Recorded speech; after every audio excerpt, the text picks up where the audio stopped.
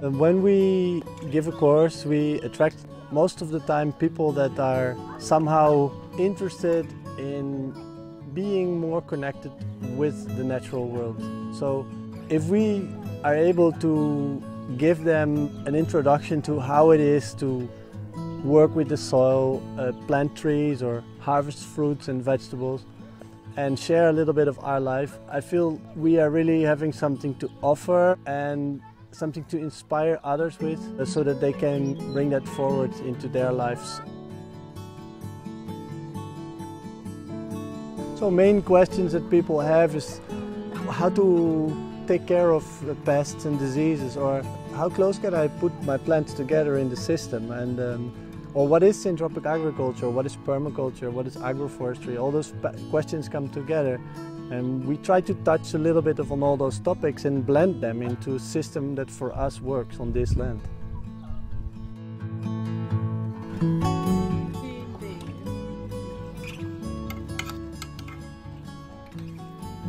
Try my best to have that, to be able to give people food from the garden, so they also get the taste of that, because it's obviously totally different to be eating from your own garden and cooking with your own garden than eating what we have available in stores. How many plants are there that we didn't taste yet? How can we reinvent also the way we eat and the way we cook according to the seasons and according to what we're growing? So those are things that really motivate me.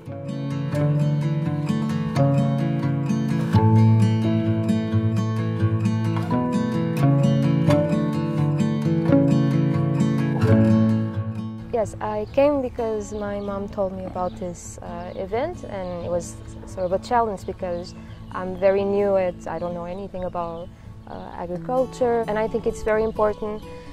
You can know all the theory, and me that I'm finishing college, I feel that I know all the theory, but as I'm stepping into the real world, it doesn't serve you for anything, because you really need to know the practice. So coming here was very important. I can see in the future having people expecting me to be an expert in food. So I think it's important as a nutritionist to be prepared and to know exactly what goes on backstage. As an architect, I always have an inspiration with the agriculture and planting, and it's the second time, and the first time you taught me how to make the market plantation, and now I think that my clients, even if they think to have a little garden, I have to think about with them how to plant things that make sense.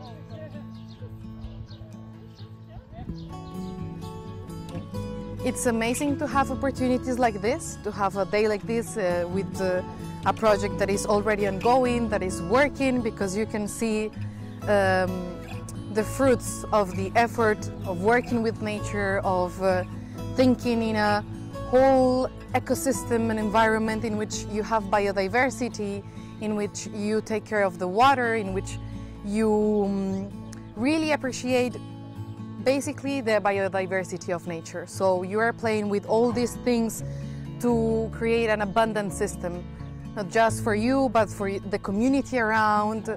And I think that actually the results of this is amazing food, but also a beautiful group of people around you.